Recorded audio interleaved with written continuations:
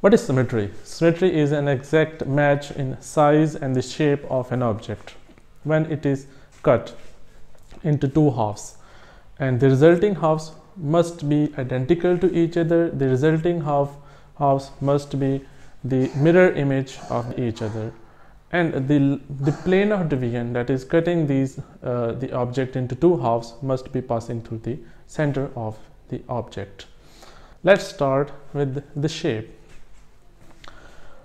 Let's consider a sphere. If you cut the sphere into let's say this is a sphere and we cut it by the plane of division, and the resulting halves, these resulting halves are a mirror image of each other. These resulting halves are identical to each other, and the cutting plane is passing through the center. And let's talk about another possibility. There is possible, like there is a triangle, isosceles triangle, and we cut the isosceles triangle by the vertical plane. It will be cut only by the single plane, and the resulting halves will be identical to each other. In previous case, in case of the circular shape or the spherical shape, that can be cut into two identical halves by more than one plane of division, and in case of a triangle or a raindrop, it can be cut into two halves only by the single plane of division. So based on this, we can divide the animals into two categories: the radially symmetrical animals and the bilaterally symmetrical animals.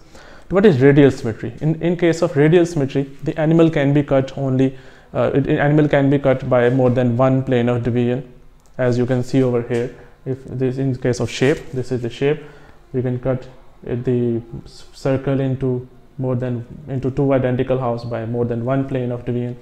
And in case of, if we take the example from the animals, Hydra can be cut into two equal identical halves by more than one plane of division. Jellyfish can be cut in the same way, and the sea anemone. These first three group, the animals, they belong to the group Cnidarians. The Cnidarians are placed in a group, in a grade Radiata.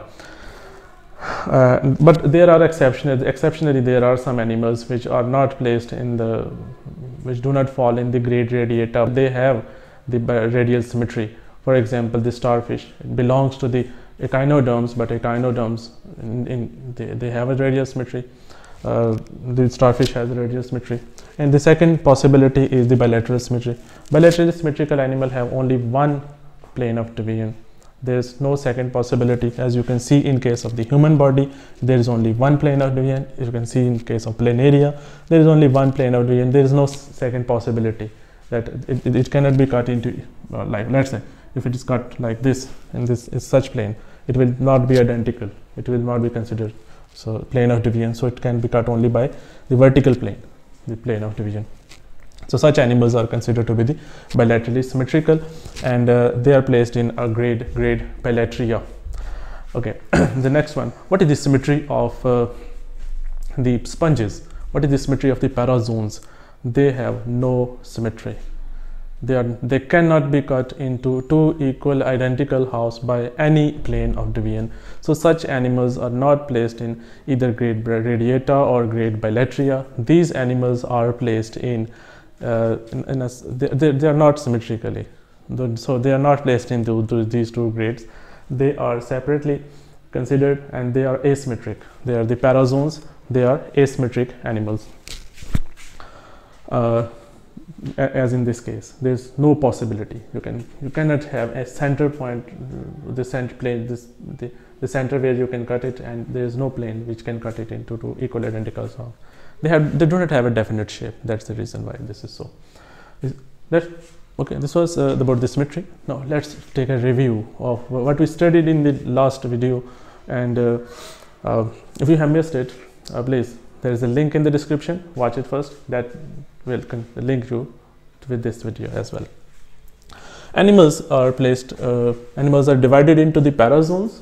The parazoans are with the simple organization, the metazoans with the complex organization. The parazoans, the sponges, they are asymmetric, and the metazoans, they are divided into either they are either radiata, the radially symmetrical or bilaterally symmetrical. So they are divided into two grades: the grade radiata and the grade bilateria. The Cnidarians Once again, they are the radially symmetrical animals, and the phyla phyla from the platyhelminthes and all the invertebrates to the echinoderms and the chordates even, they are not radially symmetrical, they are bilaterally symmetrical. Thank you so much.